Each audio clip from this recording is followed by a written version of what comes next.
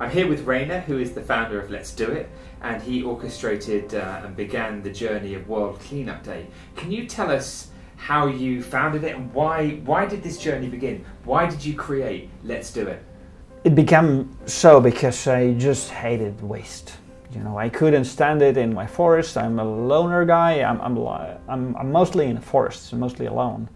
And once I started to see more and more often the waste there, I just thought that, you know, it's got to do something about it.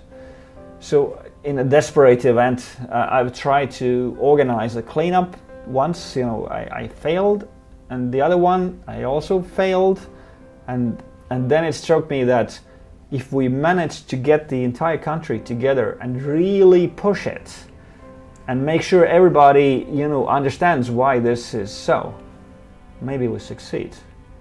And this is, you know, out of fantastic team we had, you know, out of all the luck we had at the time, we just succeeded.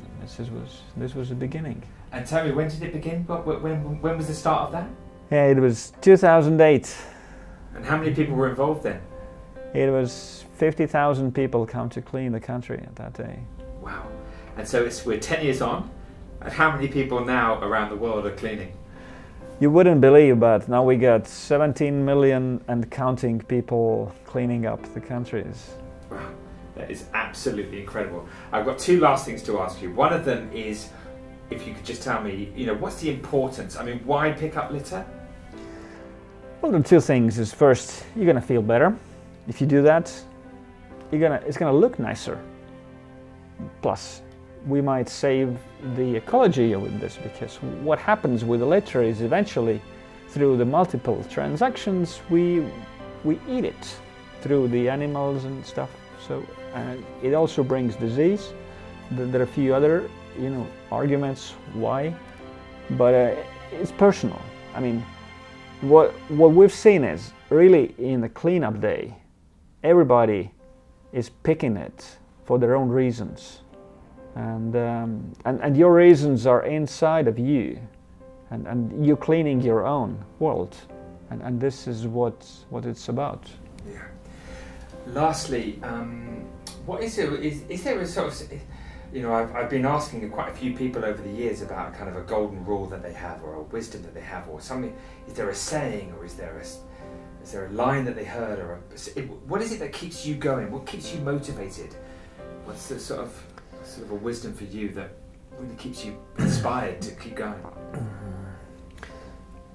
Well, I don't have a phrase, or I don't have like a sentence, but when I'm really down and I need to pick up my pieces on the floor, I just go running. You know, I've been lying in a forest in the snow, just staring at the clouds and thinking, it's still beautiful. You know, it's a fantastic planet we got. This is so beautiful. And, you know, with all this thing happening in the Milky Way, and we're revolving around the medium sun here, where are my big problems comparing to these? They're nothing.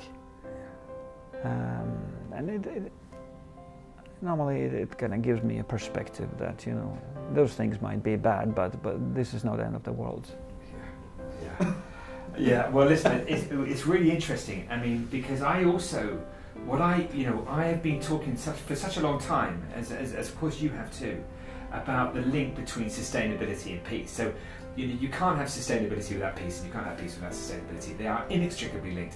Al Gore won the Nobel Peace Prize for a film about the environment. Yeah, exactly. Right? So that's incredible. I suddenly feel like there's an opportunity, you know, with our dates being so close, to make the link really well, you know, and I'm going to look forward to coming out here on the 15th and doing some stuff with you and picking up some litter on the beach or whatever we do, you know, because I think it's really important that people understand that actually you can have a massive impact on peace in our world by cleaning up the environment around you and protecting the resources around you.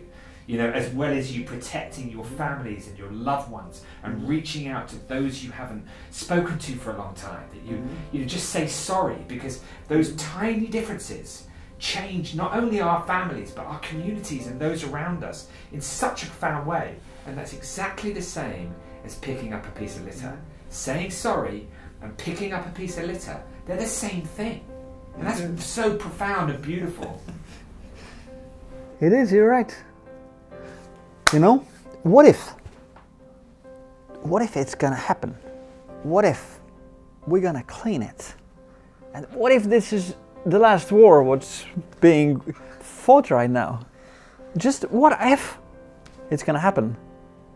What a future humanity will get, huh? Yeah, man. It's just crazy. We can do a lot of things. Yeah, we can. We will. Thanks so much. You're welcome.